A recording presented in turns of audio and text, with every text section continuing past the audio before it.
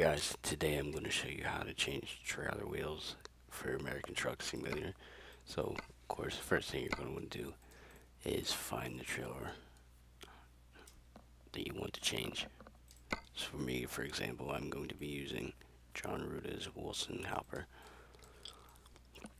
I'm going to be changing those wheels for the Alcolas that are on the Walmart stir plate van. These. So, first thing I'm going to do, of course, exit your game. At the same time, I have both files open. So go to Vehicle, Wheel. Now in the Wheel folder, drag over the files for the trailer you're taking the wheels from into the trailer that you want to add them to. Now that's over with, time to go to dev editing.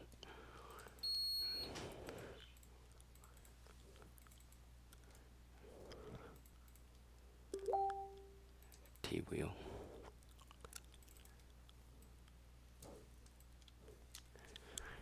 Drag this II over from the trailer you're going to. Now next thing you need to do is go into your trailer's SI, copy the line for the wheel,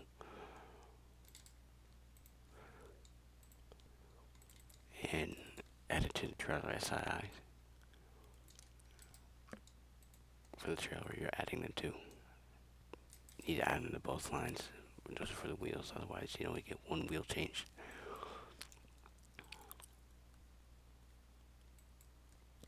Okay, so now that that's done with, go in the game and test it. Okay, hold on, bear with me here, my computer is slow as shit.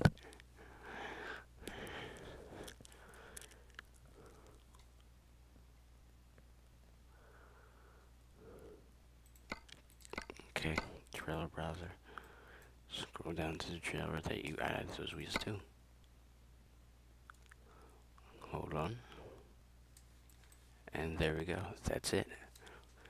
Of course there's other ways to do this, but that's the easiest way I realized to go about it. If that helps, let me know. If that caused any trouble, let me know and I will help you solve that any problems.